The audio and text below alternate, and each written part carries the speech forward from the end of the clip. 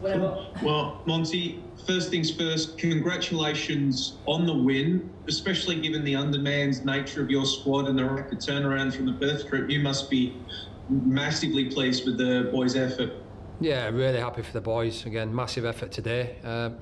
Delighted. I thought we well deserved the win today. Been a difficult week, a lot of travel. Had to leave a lot of boys back home. But I've got more belief in these young boys. They've got a lot of character. I've worked with them for the last couple of years, myself and my assistant Sergio in the MPL, and just to see them flourish and give them that opportunity. And today again, I thought they were outstanding. So again, massive performance from us, and I'm really happy with the result. Marco Orenia, when he came on, the game sort of seemed to instantly change the second he came on the park. You started getting more joy in your attacks. He gets the first goal. I mean, you probably didn't want to see him come on so quickly, but you have to be happy with the impact he made when he did. Yeah, look, Marco's not a young kid anymore, the long travel back from Perth, we've had a lot of games lately. I thought Harry McCarthy was outstanding, to be fair, until he got the shocking tackle from behind. The kid's leaving in a boot today, there wasn't even a card shown, which I was baffled by, but I thought he started the game really well. He's saying, look, he had to come off and we had to make the change so early, but again, I asked Marcos to come on, and put the effort in. And look, one thing Marcos is he's had a lot of chances this season, and look, today it was great to see him get across the front post to the first goal, score the goal there, and again, I think the third goal, I'm not sure if the second goal was gifted to him, but the third goal, again, in the box, in the right area, and good work from Jason Cummins. But I thought the team today, the effort the boys put in, Jason Cummins' effort was outstanding. Again, Birighetti at the end possibly didn't have much to do. We should have been, a few more goals to the good, but when we needed him, he stood big at the end and made a couple of good saves. So all round, I thought it was a really good performance, and the boys showed great character.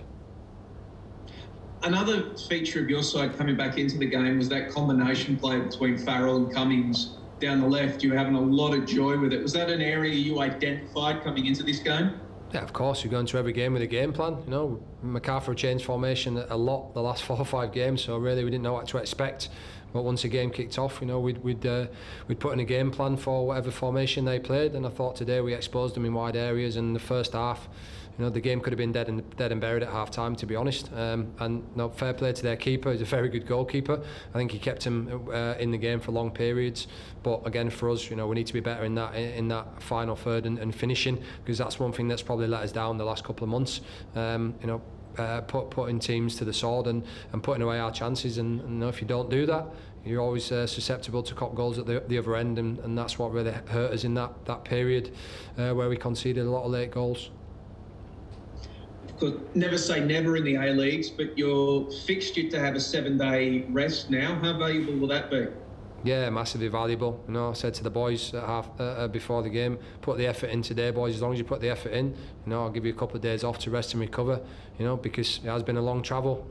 Perth a couple of days ago, and coming back, and 1 day really on pitch to train, and then a 4-hour bus drive to Mudgee. But I thought the fans today were outstanding. This is the second time we've been to Mudgee, and they always give us a great reception here. And I thought they created a great atmosphere today. So really proud of the boys. And I said to them before the game, don't disappoint the supporters. They've come to support you, and I thought they were superb tonight. Sorry, my internet's fizzling out a little bit. You also mentioned McCarthy is going home in a boot. Do you know the exact nature of his injury, and do you have any other fitness concerns? Yeah, I've got plenty of fitness concerns. There's plenty of boys back home sort of recovering, but look, the good thing is we've got a 7-day break now, and hopefully we should have some boys back in the squad. But when the boys perform like that, I've always been fair. You put the performances in, you stay in the team, and I think that's how you need to be. That's how you need to be successful and competitive. And when you get your opportunity, take it. So look, in terms of Harry McCarthy there, he's got a boot on. He'd probably have to get a scan on it tomorrow. And yeah, I thought it was a shocking tackle, really. And considering some of the yellow cards we got, that went unpunished. But look, it is what it is. Gutted for the boy, because he really worked hard to get his opportunity today and started the game really well. So fingers crossed it's nothing too serious, and we can get him back on the pitch training soon. But McCarthy's the only fresh injury concern from this.